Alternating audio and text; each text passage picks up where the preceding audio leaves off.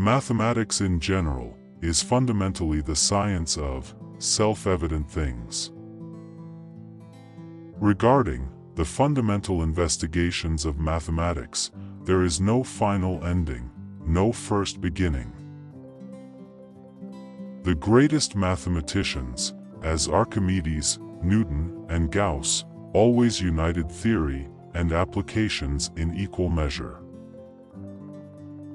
Thus, in a sense, mathematics has been most advanced by those who distinguish themselves by intuition rather than by rigorous proofs. Everyone knows what a curve is until he has studied enough mathematics to become confused through the countless number of possible exceptions.